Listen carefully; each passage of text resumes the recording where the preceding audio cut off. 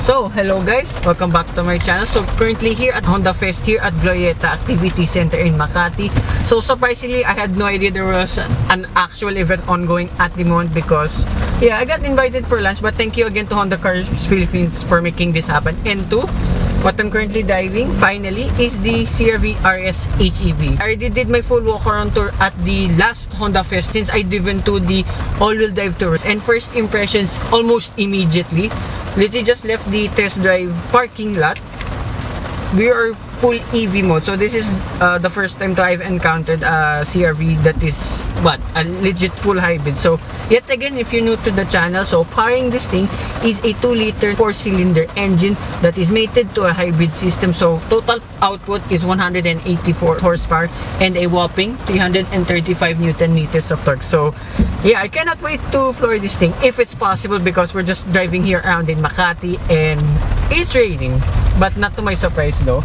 And then first impressions, okay, we were just in eco mode and it's so weird, yet again it's EV mode. So already here in bumpy parts of the road, actually it's really comfortable. And like what I said to in the VX all-wheel drive review, the NVH of this, even for this hybrid, they're all good. I mean, this is already a rough part of road here in Makati, and here we're going over manholes, so on. Yes, you can feel the suspension of this hybrid is just slightly firmer than the all-wheel drive turbo. However, it's still very much comfortable. And what I like to, yet again going back with the NVH, I don't hear much of tire noise. I don't hear the engine yet since we're just driving around 30 kilometers per hour. It's so yet again refreshing driving this on EV mode. This one is capable of charging itself, but it's good to know that this can go EV at will. For the instrument cluster now this time, you don't have a tachometer anymore here on the left side. It's just a full dedicated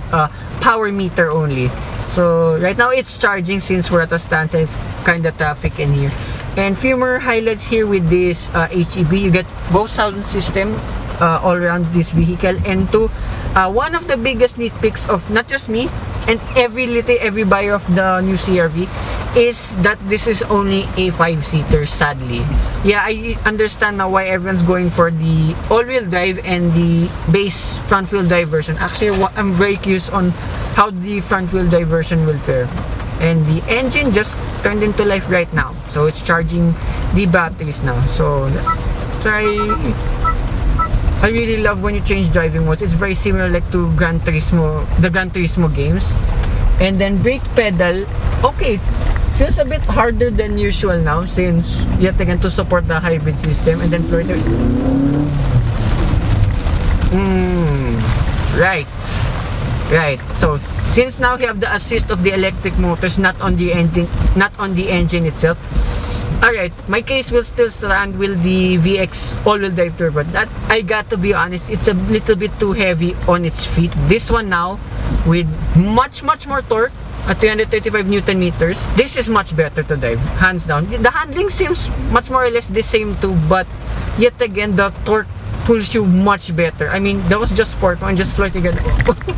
You get pushed back in your seat, so let's calm down a bit. Let's put you back to normal, as you can hear the driving mode. And then here, more bumps, 40 kilometers per hour. This is so good. Yeah, it switch back to EV at will. And I like when this switches to the gasoline engine and then back to the electric motors, vice versa too. It's very smooth and seamless. You don't feel it that much. Only at a standstill like I showed you earlier. But here on like just driving, you don't feel it that much. Not to my surprise. So I think Honda did a very good job with this CR-V. So here, let's start.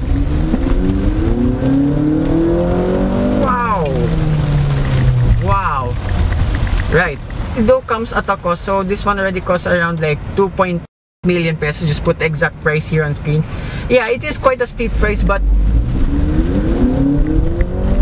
wow, off the line, of course, this is much better, and driving is pretty much insane. So handling wise, going back, Honda, this is where Honda excels all the time with their handling.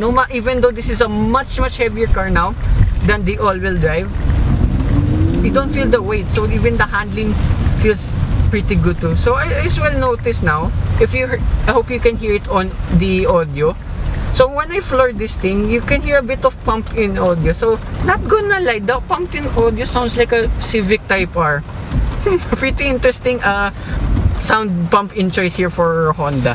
And what else? Oh yeah, hilariously too, there are paddle shifters for this, which is very good again on Honda. So actually I want to try that now, but let's put you back to eco mode for now. As I explained, like with the VX all-wheel drive turbo, well, generally all the CRVs, they're pretty much the same here. Like for your air conditioning vents, I would say it's all good.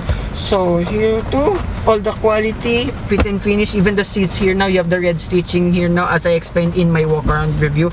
It is pretty much good, very good. Yet the leather, I gotta admit, it's a little bit harder than usual. I mean, it's still comfortable nevertheless.